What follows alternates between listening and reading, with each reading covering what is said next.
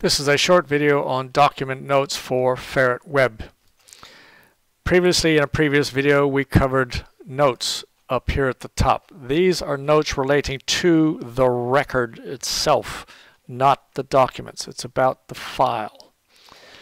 What you can do, however, is add notes to a document. In this case, I have this document selected. I right-click, Notes at the bottom, and you'll see that there is already one note relating to this document. I want to add another. I simply click Add a Note and add a note here and click Save, and you'll now see I have two notes. So if there's something going on relating to a specific document, you can add notes to that specific document. Again, these notes are for the record. Right-click, notes are for that particular document that you have selected.